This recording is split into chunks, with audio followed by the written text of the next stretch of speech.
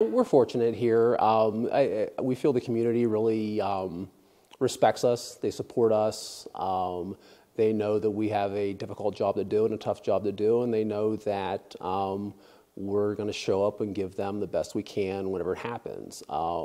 Being a volunteer firefighter is definitely rewarding. You're helping people at the worst times when they're having problems, having the worst days of their life. You're trying to make those days better. And I guess in a community that you live in, you're truly helping your neighbors, your family members, and so forth try to get through these tough times.